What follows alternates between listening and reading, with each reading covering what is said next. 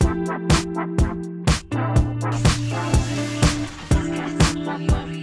you ever seen someone happier to have a hole punched?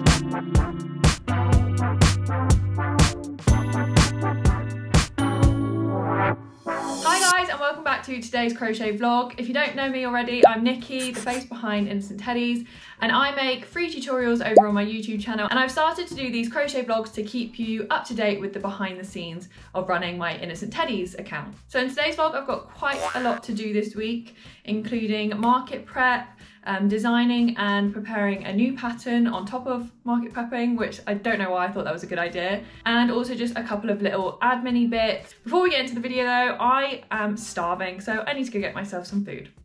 Okay, I'm back. So before we get into the video, just a quick update on my small business. This week we hit 600 Etsy sales, which I'm absolutely buzzing about, and yeah, just can't believe it. I want to say a massive thank you to everyone who has bought and supported my Etsy sales. Great news all around, really great milestone to reach, and it's just really nice to kind of celebrate the small wins. So moving on, like I said, this week, I have basically had the idea of most of my patterns are quite large, not like massively large, but in comparison to what I see mostly on Instagram, where people quite like the small market makes or under an hour makes. So most of my patterns do take probably just over an hour, if not 2 hours, depending on the speed of your crochet. So I had the idea of basically making a Diddy version of my Bobo Bear pattern. So for those of you who aren't aware, my big Bobo Bear, who I will get right now. So this guy, that was annoying me. He is fully crocheted, and he was basically the start of my pattern success, I would say. So my partner and I went to America for a road trip back in February now, which feels like ages ago, and I bought, this was the first time I came across, I don't know how to say it, so I feel like I'm gonna get absolutely grilled for this, but faux fur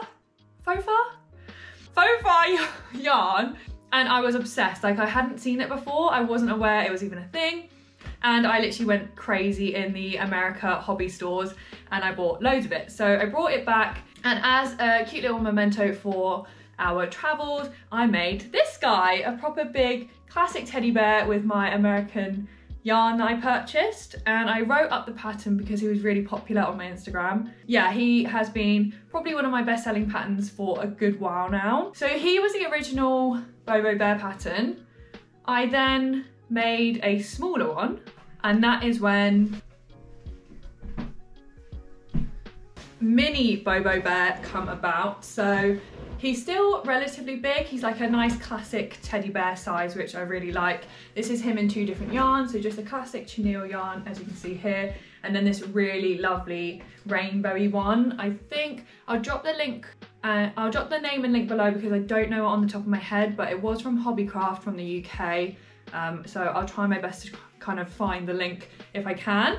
So these are what was originally the mini Bobo Bear, and just compare the size. So obviously this is the faux fur.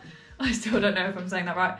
Original large Bobo Bear, and this is my mini one that I did just so that people can make a bit smaller, not use as much yarn. And he still works up really nice in faux fur as well. I don't have an example on me, but it's just a really nice classic floppy body teddy, which I really, really like. So I had the idea, because I am really obsessed with these classic teddy patterns, that I could still make this even smaller. It isn't finished yet. I don't know if you guys saw my last vlog where I said my patterns always look really strange if they don't have like their little nose details on. So you need to give me a moment to finish off the nose details, and then I'm gonna do a reveal of my current pattern that I've got in progress.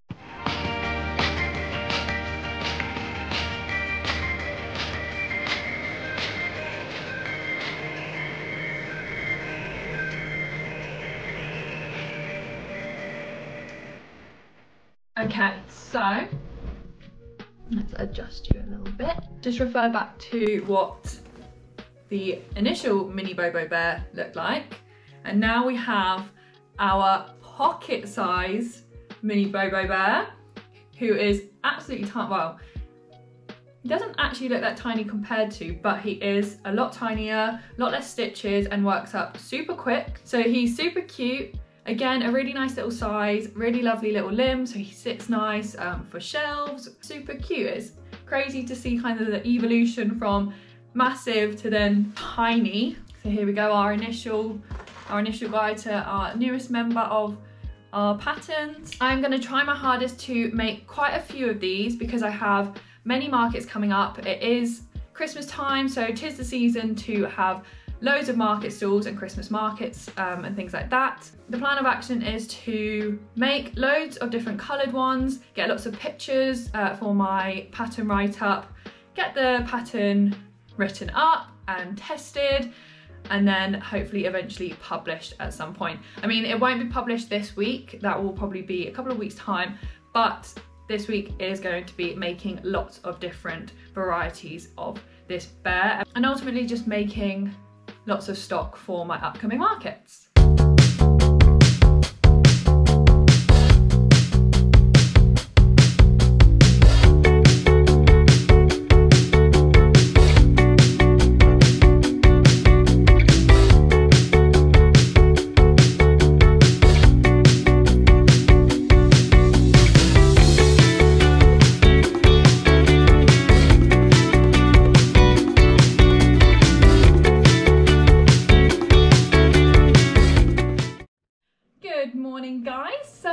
Yesterday was a really productive evening, and it was actually just really nice to kind of crochet, watch a Christmas movie and get some bits done. So I managed to finish off 3 of my tiny little pocket-sized bears yesterday, who I think are super cute. So I've now got 4 in total, which I think are going to look super cute on my market stall. I just need to get some pictures of them for my pattern write-up and just for some general Instagram features, I guess. But I'm really pleased with how they worked out. They were so quick to make, and like I said, just really easy to kind of turn your brain off and make them while you're watching a movie. So hopefully their patterns will be out in the new year, and I just love how little size they are, like proper little handheld size. So today I am 2 days away from my very first Christmas market this year, and I have been putting things off until the very last minute. Probably on purpose, because I always just find market prep like an absolute faff. But I'm using you guys to motivate me, and I'm using this vlog to motivate me to get it done. Just to let you know, guys, also on a tangent, I am dressed. It's just really cold in the UK and I can't cope with it. So I am wearing this massive hoodie inside and my slippers. But I am actually dressed. I'm not gross. So first things first, I need to get my suitcases down from the loft. And then I have literally gotten out all of my teddies from storage, and we are going to try and organise all of these teddies. And yeah, it is as chaotic as it looks. So let's get cracking.